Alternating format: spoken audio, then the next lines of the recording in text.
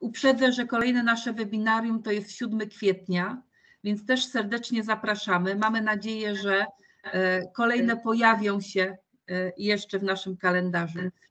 Poproszę Panią dziekan teraz o też kilka słów, zanim przejdziemy do kolejnego punktu. Potem można wytłumaczyć, tak? Tak.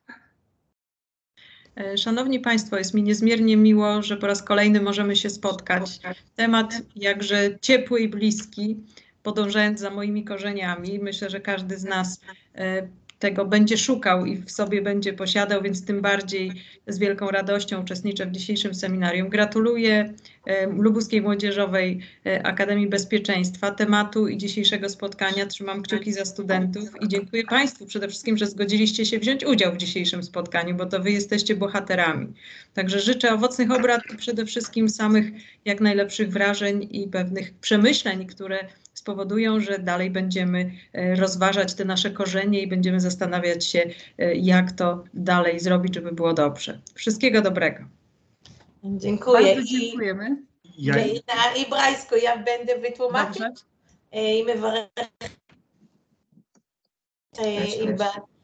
שומעת אותי? עכשיו כן. מברכת את המעמד הזה ומאוד שמחה לפתוח בשיעור הזה, או יותר נכון במפגש הזה, בסדרה של מפגשים שעושים בשורשים, כי לכל אחד יש שורשים, והיא מודה לנו על השיתוף הפעולה ומקווה שיהיו לנו עוד הרבה מפגשים ביחד, ושהתוכנית תלך ותתרחב והסטודנטים מספרם ילך ויגדל, וזה בהחלט תוכנית חשובה. Bardzo dziękujemy za pomoc. Ja jeszcze chciałem, zanim się zacznie, taki komentarz, informacja taka techniczna. Spotkanie będzie nagrywane i uczestnictwo w spotkaniu jest jednoznaczne z wyrażeniem zgody. חשוב לו לומר שהכל מוקלט ושיהיה גם לצפות בזה אחר כך.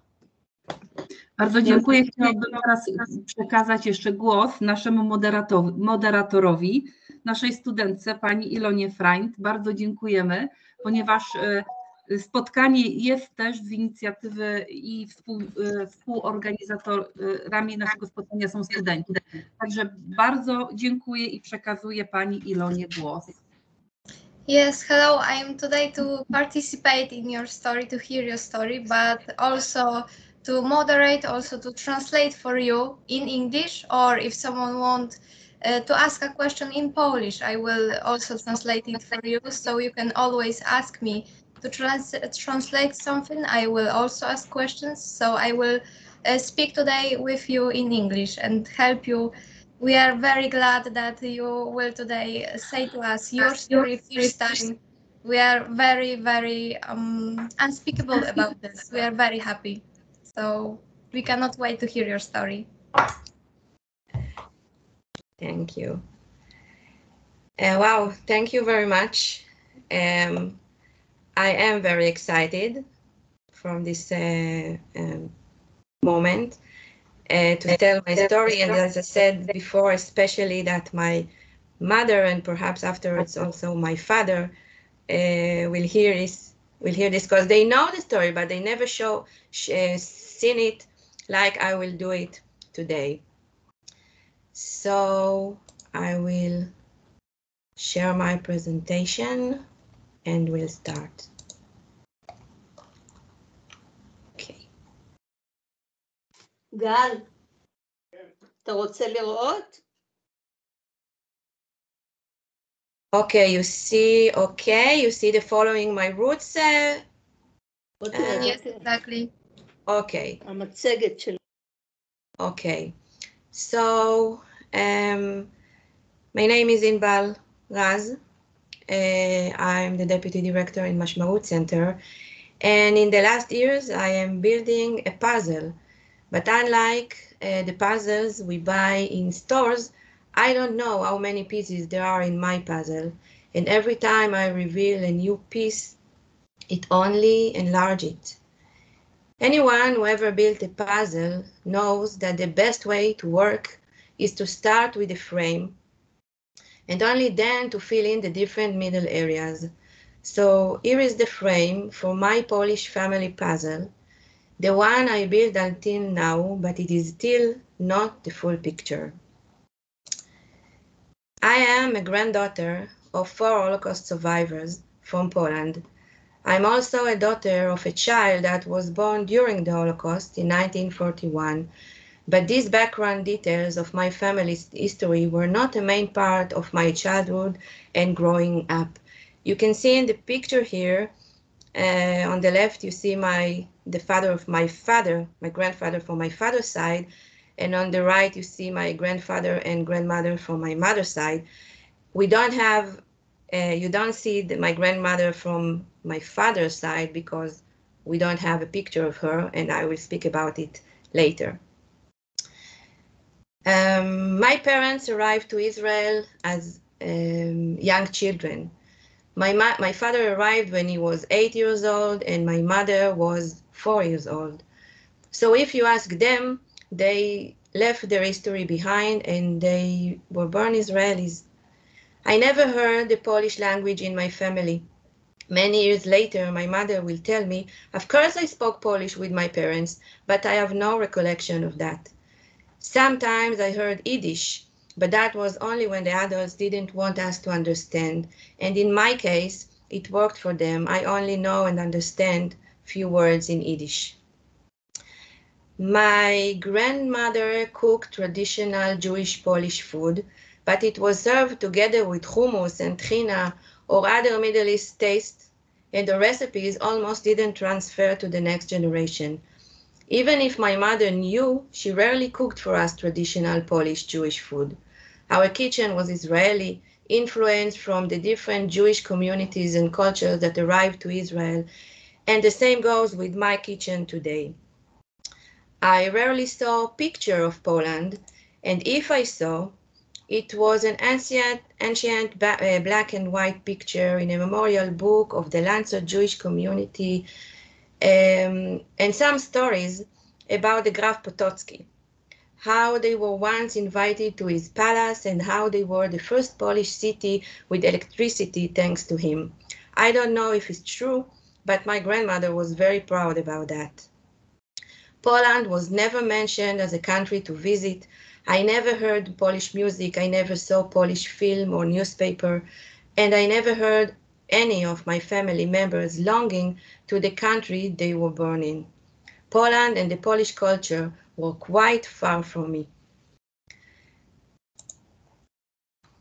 The first time I learned a little bit about the places my grandparents came from was when I learned in the 7th grade and I wrote a research work about their communities.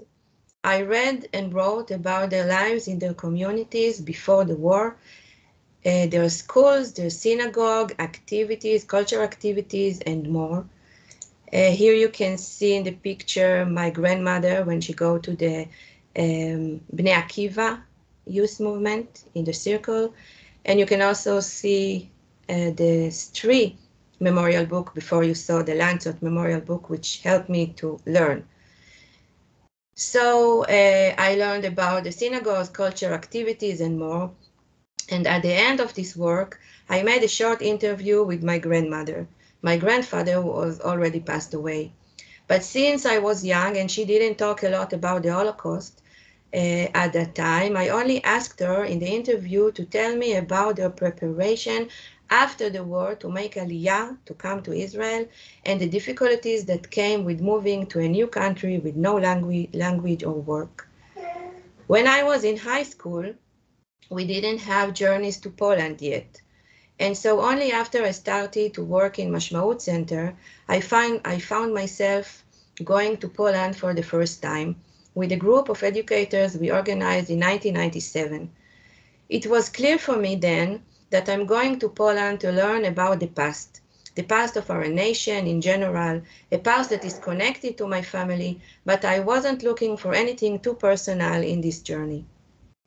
One day during the journey, we arrived to Lancet, and suddenly words of my grandmother became alive. The Graf Potocki Palace and the blue and beautiful synagogue, and the blue and beautiful synagogue she described from her youth in the city. In the entrance of the synagogue, there were some fragments of tombstones, and suddenly I saw Mulrad, the youth name of my grandmother, Bronia. I was very moved and excited with this finding, but since there were no cell phones yet, and I couldn't call my family immediately, we just took some pictures and drove away. I remember thinking with myself while we were moving away that this was the first time in my life that I was so moved by a tombstone, even though I don't know the person himself or our connection. When I came back home and showed the picture to of the tombstone to my grandmother, she said she don't know who this man was. Of course, I was disappointed with her answer, but years later, when I will start to follow my roots, I will learn that there were many Milrads in Landshut. Many of them even lived in the same street until people started to call it the Milrad Street. The years passed quickly, and my grandmother passed away in 2002, and I continued to work, learn, and develop in Mashmaut Center. In 2005, we started to talk again in the center about taking a group to Poland as a part of a project called Under Common Sky with the Polish Institute in Israel. This time, my father, brother, and sister decided to come with me. My mother, on the other hand, didn't want to hear about visiting Poland. I guess she was influenced by my grandmother, who never wanted to hear about visiting Poland again, and wasn't happy when she knew that one of us did visit there. I think, although I never talked about that with my grandmother, that she was angry and especially hurt when her neighbors in Landshut didn't help them when they were deported from their homes. I know now that the situation was difficult and complex and how dangerous it was to help Jews, but for her, they were her neighbors and friends. My grandmother, with her